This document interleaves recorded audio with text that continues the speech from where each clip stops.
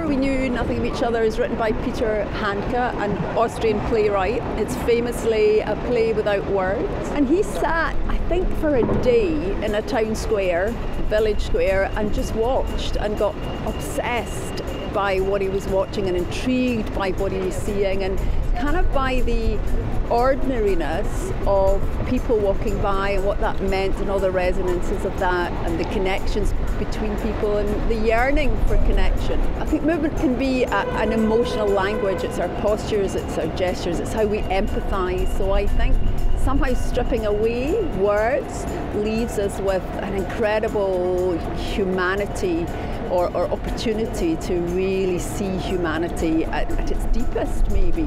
And we're excited that we can offer an opportunity for people who've never performed before to actually come and be our cast. So if you want to be involved, and we hope you do, email getonstage@lyceum.org.uk.